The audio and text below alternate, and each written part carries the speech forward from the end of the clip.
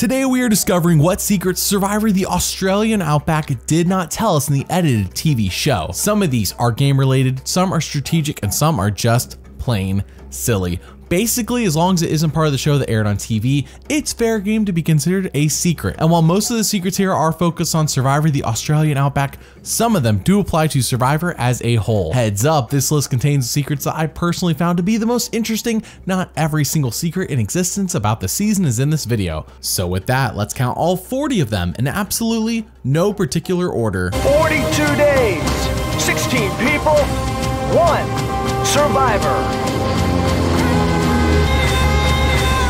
Number 1, Deb Eaton. You remember Deb, right? She was not only the lady who suggested that they make their shelter out of rocks, but she was also the first boot from Kucha. Well, in this special that aired after the season concluded, she drops a bombshell on all of us that I am still floored by. Before Survivor, I was happy.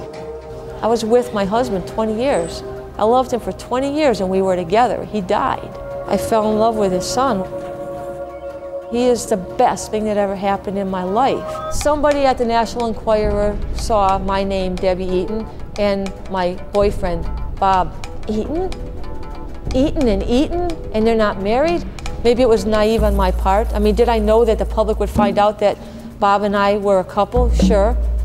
But I also thought the public was intelligent enough, understanding enough, that when they heard the circumstances, it wasn't gonna be like a witch hunt, and it's been like a witch hunt. Survivor for me has been a double-edged sword. Did I have some great experiences? You bet I did. But it's living with the after effects now. Was it worth having that experience to be feeling like this? If I could do it all over again, I wouldn't do it all over again. That's all. What do you think of me and Survivor? That's what I thought. Number 2. Like Borneo before it, the cast of the Australian Outback were legitimately popular across America, and none more so than Colby Donaldson, who went on to have kids named after him, such as Sherry doing this in Caramoan, but also do some film roles like this time he was featured on Curb Your Enthusiasm. Where's this Survivor? He's the Survivor. From the television show. Survivor. I was over in Australia. Yeah. Listen, where's the other Survivor? So here we are in a region of Australia where out of the world's 10 most deadly snakes, 9 of them inhabit this region. It was harrowing. I was in a concentration camp. You never even suffered 1 minute in your life compared to what I went through. We had very little rations, no snacks. Snacks? What are you talking snacks? We didn't eat sometimes for a week. I mean, I wore my sneakers out, and then the next thing you know, I've got a pair of flip-flops. Flip-flops? We slip on the ground, on the dirt. 45 degrees below zero. We had mosquitoes. We certainly didn't have mosquitoes. You see this glass eye? Huh? Have you even seen the show? Did you ever see our show? It was called the Holocaust. I'm a survivor. I'm a survivor. I'm a survivor. I'm a survivor. Number 3. If you are watching this without knowing the results of Season 8 All-Stars, then I suggest skipping to Secret 4. Okay, you had your chance. In Amber's audition video for the season, she says something I find pretty crazy considering what happens when she plays a second time. I would be the ultimate survivor because actually I had a dream. The host came to me in a dream, told me that I would be the ultimate survivor, so I'm gonna trust the host, and that's what I'm gonna do. By the way, thank you for watching Once Upon an Island. Liking and subscribing really helps, and if you want to pick what videos I make and watch every video weeks and even months early, then consider supporting the channel on Patreon. If that interests you, then check out the link in the description. Thank you for your support. Number 4, Colby versus Tina. To this day, many still think Colby should have won, and with different people on the jury, maybe he would have. But Colby has gone on to acknowledge in the show and afterwards that Tina was the brains of their alliance. However, watching the smug host here ask this question in front of Tina just kind of makes me cringe. Why isn't there something wrong with the game that you thoroughly dominate? I mean, you won every reward challenge, you won every immunity challenge. I mean, you had the game in your hands, you won everything and didn't win the game. Isn't that a little bit like a guy going out and playing golf, making 18 holes in one, he doesn't win? Number 5, that's not a knife, that's a knife. Survivor was big time with their advertisements back in the day, even getting Crocodile Dundee to promote this season. This is the island of Pulau Tiga, the place where Survivor began. Call that an island? That's not an island. This is an island. On Sunday, January 28th, CBS is stranding 16 new castaways in the Australian Outback, the most hostile environment on the planet. They'll have to build shelter, find food, and survive each other. Survivor, Australian Outback.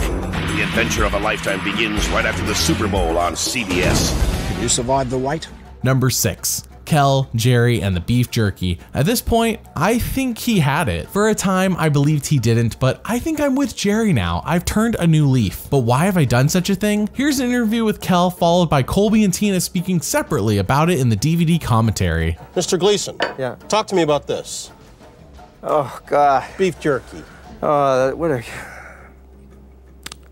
Those false allegations bother me more than being kicked off the show. You didn't have any then? I didn't have any. Then why did they think you had some? I don't know. Did anybody ever see beef jerky? You know what? I honestly did see Kel eating something. Whether it was beef jerky, I don't know. But let's give the facts. Kel was stopped at the airport. In customs. For pound of beef jerky. Thank you. Yep. Right. And secondly, he was caught before we went out snuggling an extra pair of tennis shoes. And number 3, they were trained in the military to sew beef jerky into the hem of their clothes. I believe them. However, Kel's co-workers have his back no matter what, and in the special that aired after the season ended, they did this. One day I walk in, and there's this huge dartboard of Jerry. They're so angry, and they're just like, they're hammering this photo.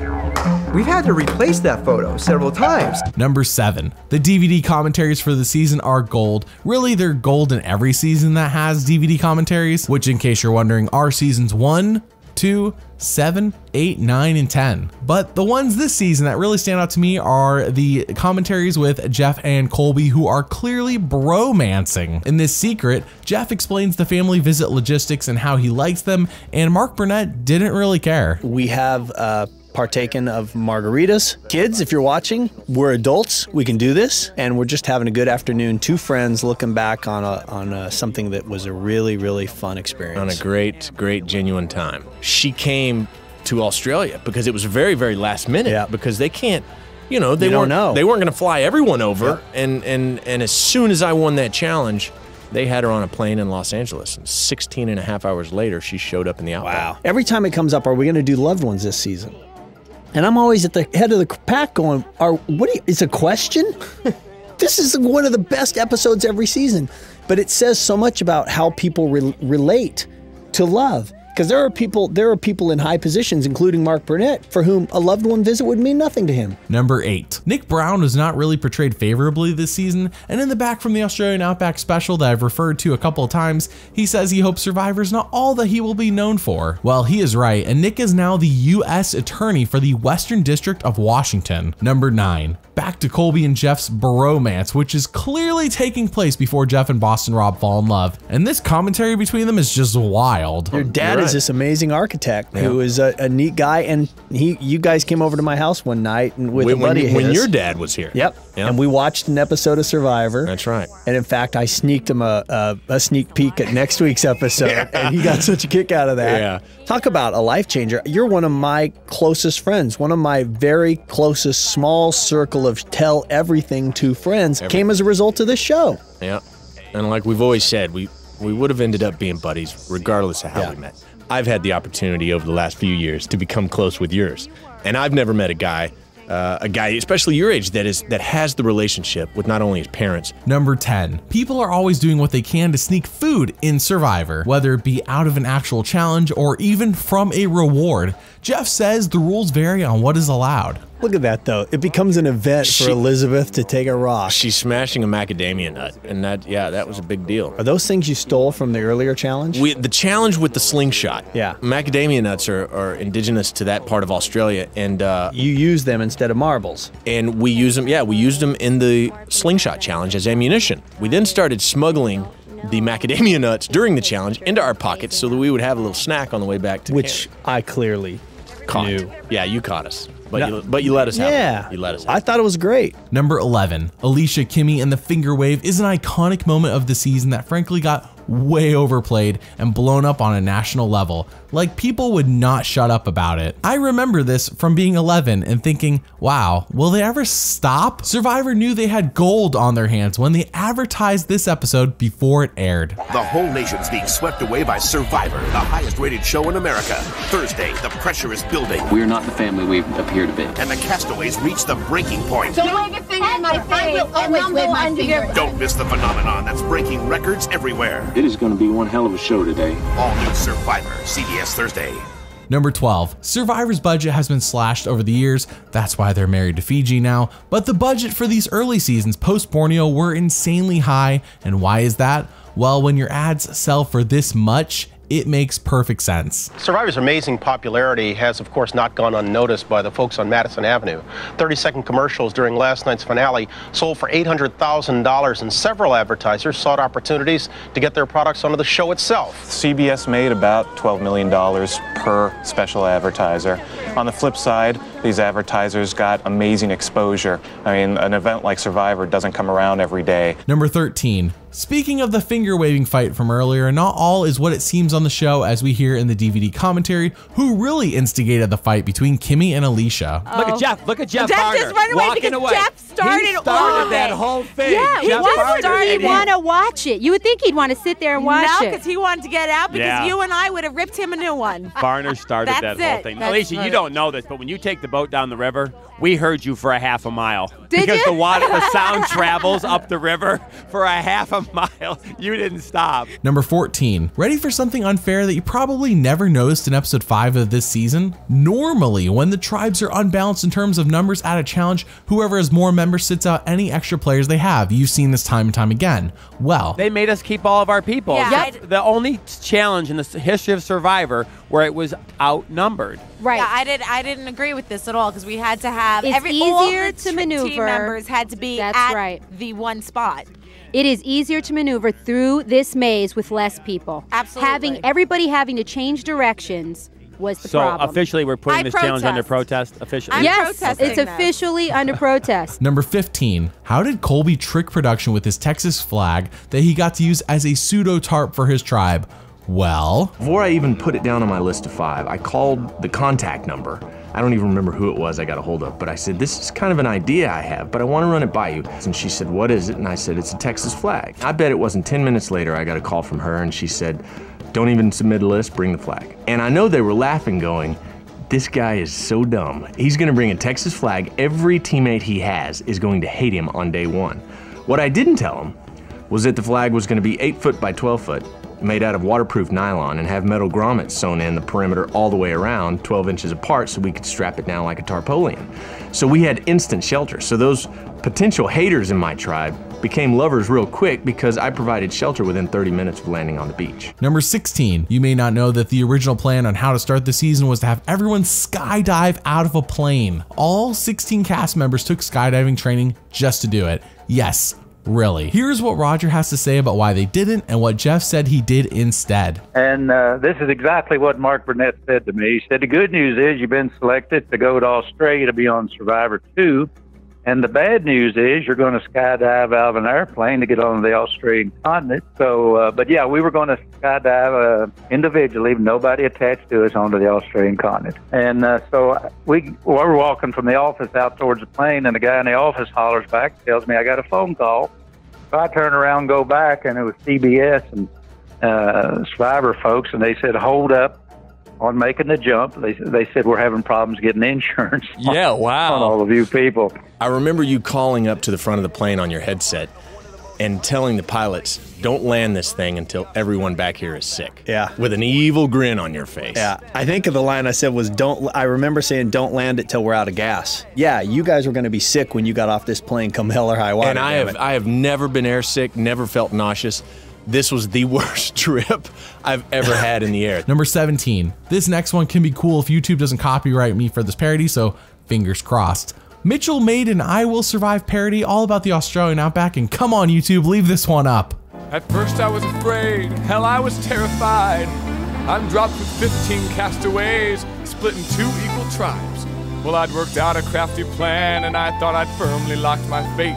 till some gourmet baker man sent my ass right to the States, and now I'm back from the Outback. Well, it seems like yesterday we landed while I dry heaved in a sack. I thought that Tino was my rock, and I felt like Colby was no liar. Now I'm thinking what a crock, 'cause Jeff is putting out my fire. Lord knows I tried, but we double tied. And with my allies jumping sides, well, hey, I knew my rice was fried. Weren't they the ones who clearly claimed this was a game? Well, they'd hold no grudges. And I suppose they thought I'd feel the same. Hell no, not I, 'cause I could survive. If only I had nabbed a pig, I could be leader of that tribe. Well, I couldn't gather wood like Keith, and I couldn't hold my lower teeth, but I could survive, and I would survive. Hey, hey. Number 18, but you don't think Mitchell is the only one around here singing, do you? No. I won't sing. That would be dreadful. Just ask my Wanda video. Instead, prepare for Marilyn to amaze you. Keith and Tina are my constellations. Mitch is the star. Kel's a young buck with no imagination. Jerry, la-dee-da. Amber is the sweetest beauty, pure of heart and soul. Aside from that, she's the mad pub cutie and sings rock and roll. After shedding all my fat in the Outback, hey, Hef, I might shed it all. Number 19, Elizabeth Filarski went on to become a big shot after this season. She married Tim Hasselbeck and went on to become the co-host of The View for so many years. Jeff has even begged and pleaded her to come back so many times that when he asked again for season 31, she said, "Please do not call me again." Anyways, here is Roger and Elizabeth reuniting on The View. That fine gentleman right there, Roger Bingham, is here with us today. And it is such a treat. He got me through that time. And I come all the way from Kentucky just to see my little buddy. It's been eight years. We went fishing every day together, 4 to 6 hours. And she had never fished before. Nope. She finally got to where she could put the worm on the hook, but she never could take the fish off the hook. So I'd pick out a good spot for her to fish in where I thought she could catch some fish, and I'd go up a little farther upstream. And if she'd catch a fish, then I'd hear her holler, "Roger, I've got one." I'd have to come back down and take the fish off the hook for her. it's so true. I still do that. So when I fish now, I call all the way from New York, "Roger, come get my fish." Number 20, but before Elizabeth fell in love with Tim, there was someone on the cast of the Australian Outback that had the hots for her. Feist and those guys kept telling me that you know, she was the single girl on the other tribe, and I'd show up to the challenges, and you know, and we showed up at one. It was the one where everyone was blindfolded, and Feist said, "Hey Colby, I was over there, you know, getting that team ready, and Elizabeth was asking about you. You know, I think you ought to make your move whenever the merge comes up." And I'm thinking, sweet, I'm in. Oh my gosh, I can't believe this. So sure enough, a few days later, we get to the merge, and I'm so excited to just get some alone time with Elizabeth. I gotta meet her, I gotta go talk to her, make my move, I'm in, here we go. Go over there to her, we're not on the log 5 minutes, and she starts talking about her boyfriend back home and how serious they are and how much she misses him. And I knew at that point, Feist had pulled one over on me. I went over there when I finally caught up with him later, and he was laughing his butt off. Number 21, what don't we see when it comes to challenges beforehand? On the show, tribes show up, answer a few Jeff questions, and he quickly explains the challenge for those of us at home. And then we're off to the races. Here's what Colby and Jeff say that we do not see. And then everyone runs off to the bushes to pee. Everyone is so nervous. And of course, we all went to the bathroom before we left our camps. But once you get to the challenge, your nerves kick up, your adrenaline starts going, and everyone heads for the bushes before we begin. When you get to a challenge, what happens is, especially in an individual challenge, people will pull me aside and they'll say, "Let me ask you a question. Do I have to walk over the bridge or could I swim under it?" Here's the tip.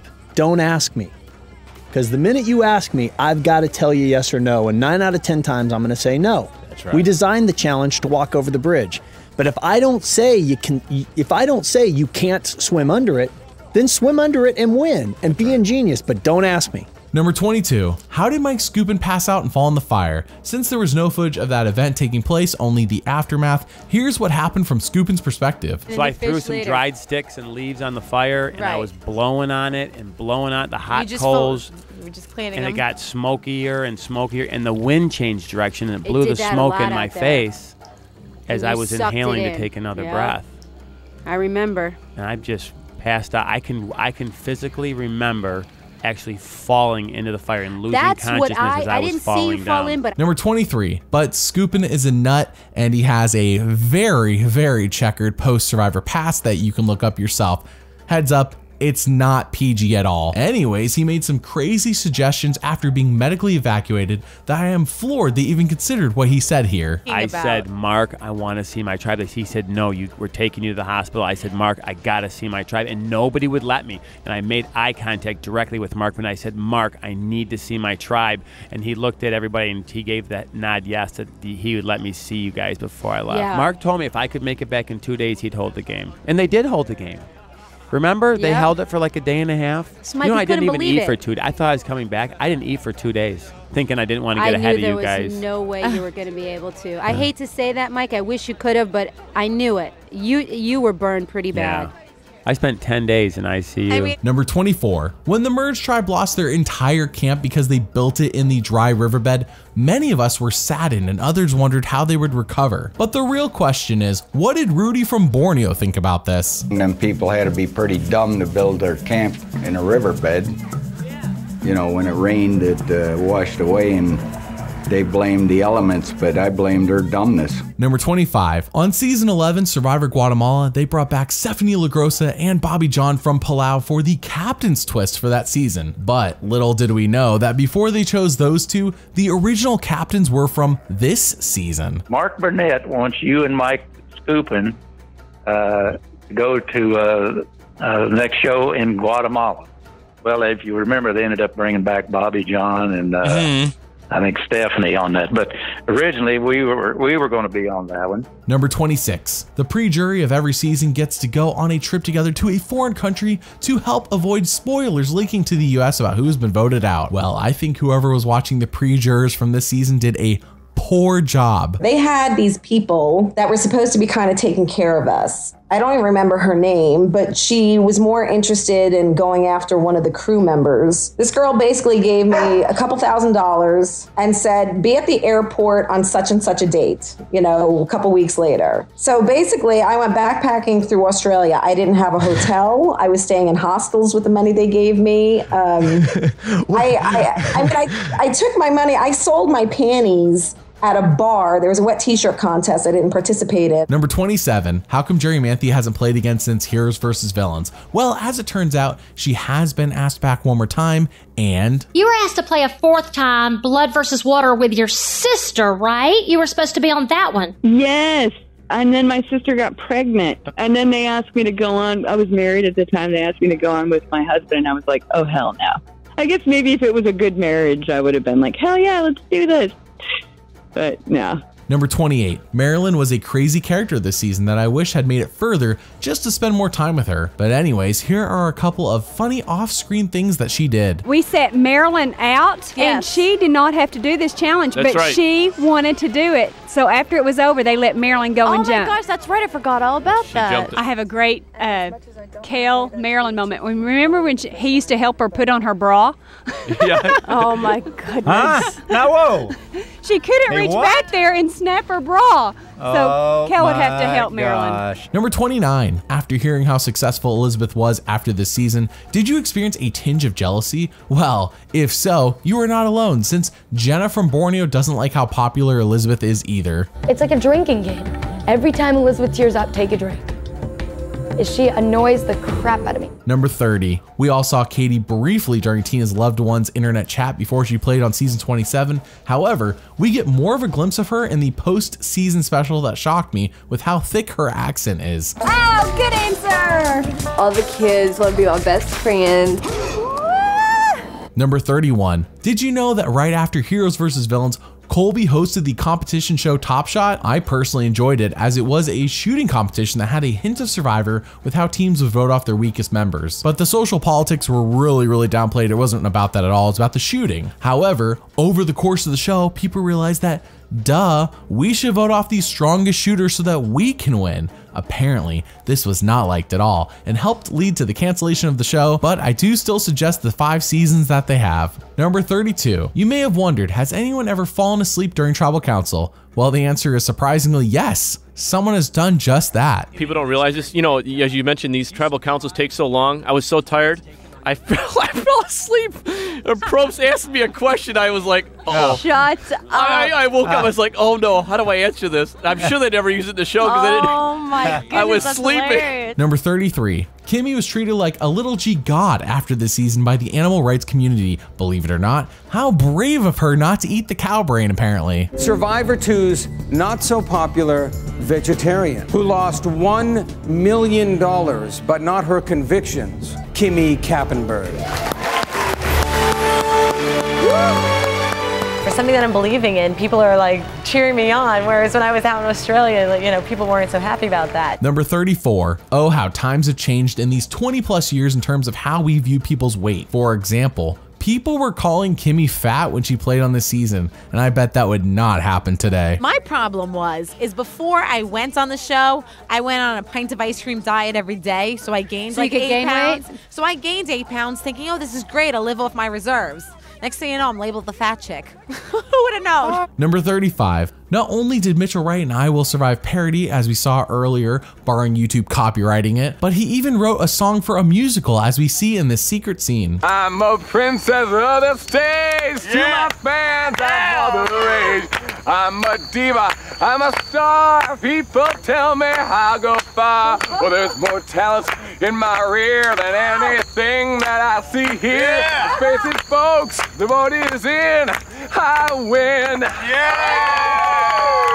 Number 36. Deb was feeling uncomfortable with Kucha before she was voted off due to all their X-rated conversations that she says they had, and we do see during this interview. However, I feel like there has to be a connection to be made here between this secret and the first one I showed in this video, and I'm not sure how to connect it without seeming like a jerk. We had some conversations in the evening, and I didn't fit into the conversations. They were kind of X-rated, and in my perspective, they were intrusive. And it kind of separated me from the tribe right off the bat. I just got naked in a tent with a bunch of strangers. That's what I was getting ready to say. Give us the dirt. Boyfriend, husband, wife. Okay, A, not married. Don't believe in marriage until I'm 35. Okay, don't say you're a virgin, because I swear to God, I'll people talking about My main concern was, where the hell am I going to it out here? What's the bad thing? You've got to be kidding me! Number 37. In Alicia's audition tape for the season, she went wild hunting a kangaroo with a boomerang. Maybe this practice is why she finished in second in the actual boomerang reward challenge. Darn. I got him. All right, so, you know. Well, looks like all my hard work and training is paid off. The Roo is on the Barbie, and I'll never be more prepared than I am now. Oh my gosh. Number 38. Would Jeff ever play Survivor? I don't think he would ever be allowed to, and I don't think he wants to anymore, unless they did some sort of celebrity edition. But back in the day, when doing the commentary for this season, I would love to do Survivor, and I'll tell you the real reason. Now I'm at a different point in my life. I would like it because I'd like to see the feedback. I'd like to see how people see me. Number 39. Can Keith cook rice? Well, he was made fun of on the show by Jerry, and he felt like he needed to prove he could by making a cookbook after the show, and heck, this video includes a recipe by him for anyone who cares. He goes on to explain the entire process like we're watching a cooking show, but if you want, I'll put the actual recipe on screen here and you can take a screenshot and try it yourself. Number 40. We have seen Mitchell and Marilyn's musical talents, but did you know Jerry Manthe was in a Faith Hill music video as one of her friends? Yeah, these people were celebrities, though to be fair, in this one, it happened before Survivor. So which secret surprised you the most? Comment below and let me know. Thank you for watching, and doubly thanks for liking and subscribing. See you all next time.